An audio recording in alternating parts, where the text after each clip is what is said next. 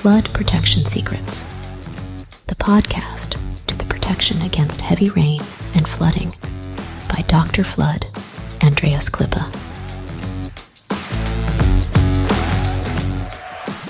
So the big challenge is, how can house owners like you and me get a flood-free home? How can business managers like you and me and how can public servants provide flood-free critical infrastructure and livable cities?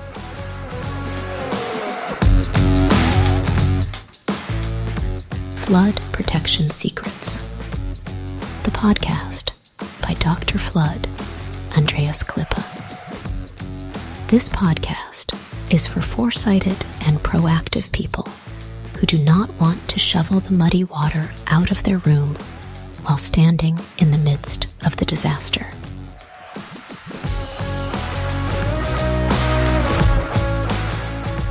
Therefore, those who design and plan, the architects and engineers, need to construct such buildings and cities, and that even when the entire environment is completely flooded. That is a challenge, and this podcast will give the answers. Flood Protection Secrets, the podcast by Dr. Flood, Andreas Klippe. Yeah, hello again, the 100-year rainfall bullshit. That is the title today, and I call it Myths and Facts about Flood Protection. We talk about statistics and nonsense and rainfall, and I'm so happy that you are here again, because today it's a little bit extraordinary what we are talking about, and I want to bring you first in the world of the athletics. So one famous example in the sport of athletics, track and field, with a men's mile run. And in 1954, Roger Bannister, a British middle distance runner, became the first person to run a mile in under 4 minutes. Achieving a time of 3 minutes and 59.4 seconds. I took a note about that. This was considered a monumental achievement and was once thought to be an insurmountable barrier. So that was a record, and everybody thought at this time that is a record for eternity. But just 46 days later, on June 21, 1954, so 46 days later, an Australian runner, John Landy, broke Bannister's record with a time of 3 minutes and 57.9 seconds. So he also stayed below these 4 minutes and improved it by about 2 seconds. So Landy's feat highlighted the rapid progression and competitive nature of middle distance running during that era. So the back and forth between this Bannister and Landy captured the world's attention and demonstrated how quickly records can be surpassed in the world of sports, and not only in the world of sports. And it's a fascinating example of athletic achievements and the pursuit of excellence. So that was a record on the middle running distance, and one runner, Roger Bannister, beat the record, stood below 4 minutes, and only 46 days later, this eternal record was broken already. I give you one more example, and then you will understand what I want to express and what I want to say. That leads us to the Guinness World Records. The fastest time to solve a 3x3x3 Rubik's Cube. The Rubik's Cube. I think most of us have played with that. To be honest, I didn't play with that. I only played with that when I was already older. And my son was playing with it. And then I tried to do it. I was not really good. But Felix, I hope I pronounced it well, Felix Semdex, in January 2022, an Australian speedcuber, he held the record for the fastest time to solve this 3x3x3 Rubik's Cube. He set the record on May 6 in 2018 with an astonishing time of 4 seconds 22. Can you imagine that? In 4 seconds 22? I think I need 4 hours for that, or 4 days. But this astonishing world record was broken already almost, was it the same year? Yeah, that was half a year later, November 24 in 2018. Yu Chengdu from China broke the record by solving the Rubik's Cube in just 3 seconds 47. Wow. And this broke Semtek's record by a significant margin. That was about half a second difference. What is a lot? The rapid progression in Rubik's Cube solving times is fascinating, and competitions often see records broken and rebroken as cubers continuously refine their techniques and speed. It happens very often. It's a testament to the skill and dedication of speed cubers around the world. Wow, I did not know these things. Keep in mind that records in this category can change frequently due to the competitive nature of speed cubing. But you think when you establish such a world record, it will last for years at least. And that was even not half a year. I give you one more example, and that involves the longest consecutive time playing a video game. To keep it short, another gamer from Australia, I only have Australian guys here today, 2012, Okan Kaya set the record of playing Call of Duty. Modern Warfare 3, to be honest, I don't know this game, perhaps some of you know it, for 135 hours and 50 minutes. My goodness, that is really long. 135 hours. This incredible feat attracted significant attention and was recognized by Guinness World Records. However, almost 1 year later, a Canadian gamer named Chad H, did not find the family name, broke this record by playing Fallout and in astonishing 138 hours and 34 minutes. Fallout New Vegas is the name. So Chad's achievement surpassed Kaya's record and highlighted the determination and endurance of gamers in pursuit of such titles. That is really astonishing how these records are set up and broken again in a very short time. So last time, that is perhaps interesting for you. You know, every morning I do my sport, my exercise, but what I don't do anymore, only from time to time, but not in the morning, is a handstand. And that is a record about the longest handstand. Andriy Bondarenko from the Ukraine set the Guinness World Record for the longest handstand in 2019. Impressive 1 hour, 35 minutes, 31 seconds. And you know it already, only 1 year later in 2020, Andrei Kostash, also from the Ukraine, surpassed this world record. And he made a handstand, I cannot believe that, during 3 hours, 24 minutes and 33 seconds. So it's almost 3 times more. Not really, but almost. So all these records that I have shown to you are made for eternity, and then suddenly something happens and the records are broken.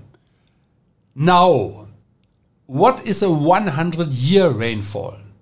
So this is a rainfall that would dwarf all other rainfalls in its extent. If there was a ranking of heavy rainfall, the 100-year rainfall would always win and be in first place. Of course, it's the strongest one. This was often the case in previous centuries, and interesting is that the next heavy rainfall was usually a little heavier than the previous one. So a new champion was crowned each time. It is usually said that such a 100-year rainfall occurs exactly once in 100 years. However, this happens with devastating effects, excessive flooding and catastrophic devastation for the people living there. My question to you now is, can such a 100-year rainfall occur therefore a second time within the 100 years? Here we are in the realm of statistics, which follows certain rules that are sometimes not so clear.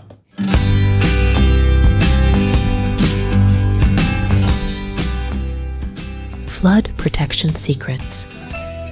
the podcast to the protection against heavy rain and flooding by Dr. Flood, Andreas Klippe.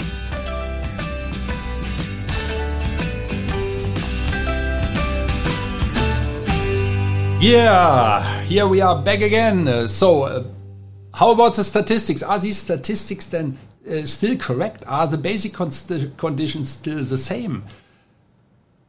Climate change is dramatically affecting weather patterns around the world. I mean, we all know that from the news, and the likelihood that the models simply no longer fit and are no longer correct will change such 100-year rains. We will have to deal with increased rainfall in greater numbers.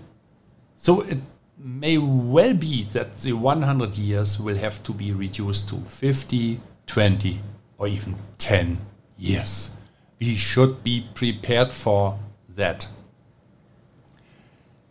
Yeah, which are the consequences? The good ones and the bad ones. If you trust the statistics, I have 3 consequences. I brought 3 for you today. If you trust the statistics, you might be flooded. That's what I explained before. B, if you trust the statistics, you might lose your house and inventory building. If you are a business manager, then you are perhaps more concerned about your warehouse and your manufacturing site and your offices and your basement parking. If you trust the statistics, you might lose all your savings to clean up the mess, repair what is damaged, and replace what was destroyed. And that is true for all business managers, public servants, and homeowners. The only who are not concerned are the architects, because they design these things, but they will design better buildings and infrastructure in the future. I'm quite sure about that.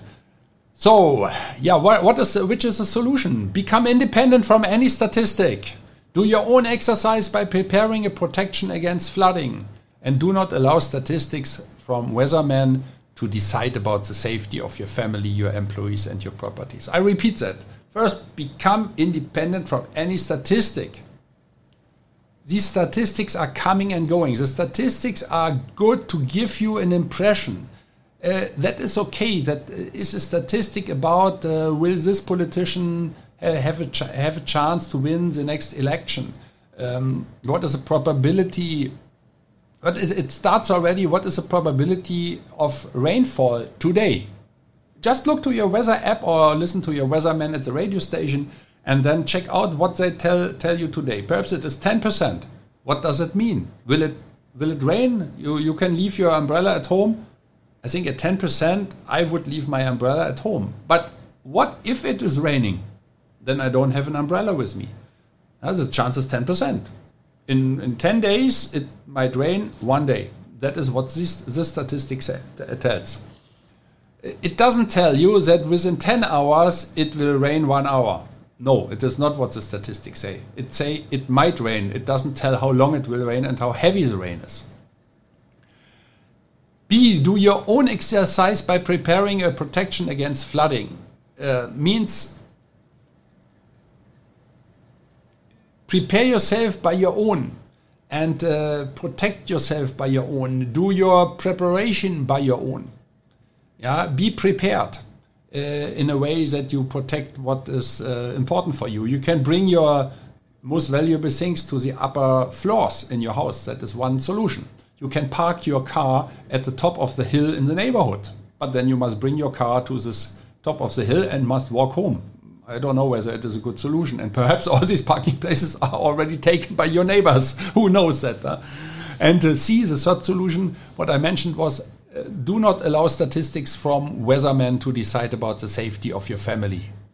I mean, to be honest, would you allow to play your two-year-old child at the ground floor in the living room, and when outside a flooding scenario will come through and heavy rain will flood the streets and then enter into your garden, enter through your main door into your living room? Will you let your 2-year-old child play there while you go out? Perhaps normally you don't let the 2-year-old child alone. That's the other thing. Most probably not. So The same for employees in the company, the same for properties in general, the same also for public servants.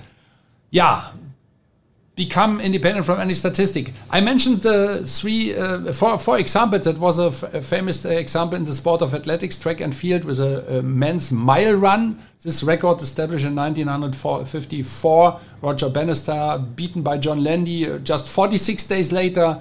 The second example was from the fastest time to solve a 3x3x3 Rubik's Cube. The record was at this time in January 2022. 4 seconds, 2020, and that has been beaten immediately half a year later, and is now at 3 seconds 47. Perhaps it's already beaten again.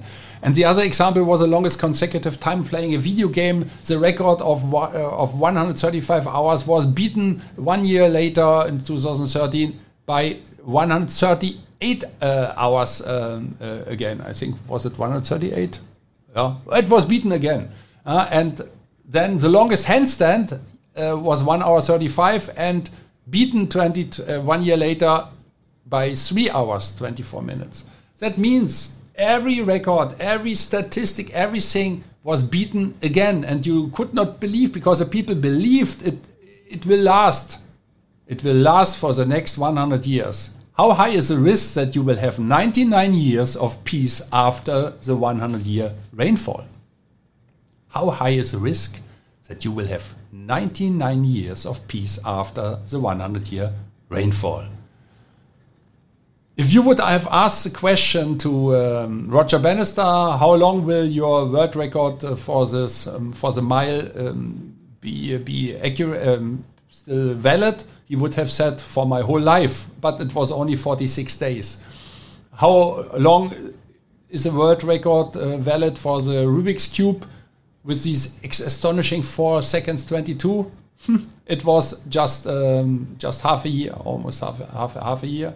And it was beaten again. The longest consecutive time playing a video game. This guy who played 135 hours, he was certainly thinking, hey, my goodness, and nobody else is able to do that and to beat me. But there was one guy beating him by 138 hours. So he played 3 hours more. And then the longest handstand. I mean, you make it 1 hour 35 minutes.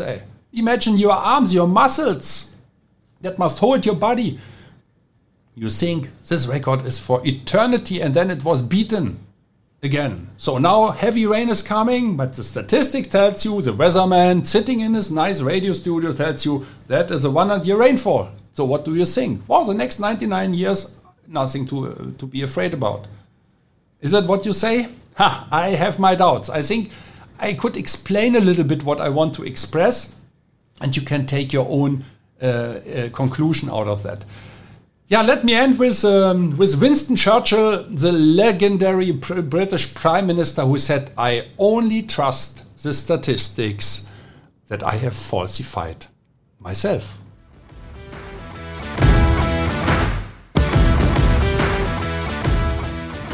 I wish and hope for you that you make the right decisions when it comes to your personal flood protection.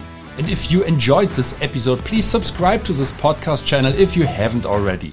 Now it only remains for me to wish you a good day. Do something with it. Maybe until the next podcast episode. I would be very happy. See you then.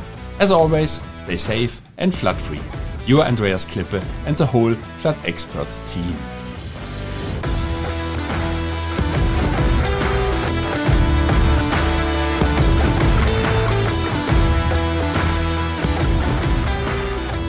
That's it again with the new episode of Flood Protection Secrets, the podcast by Dr. Flood, Andreas Klippe, German engineer, book author, and head of the Flood Experts.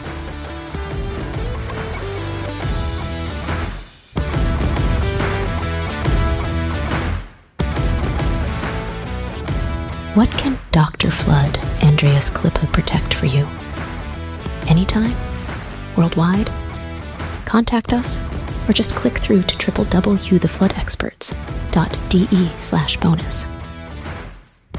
Detailed engineering, German quality, safe, Flood protection secrets. The secrets you'll want to unfold. Don't forget, you're only one flood barrier away. Subscribe to the season, and you'll never be late for an episode.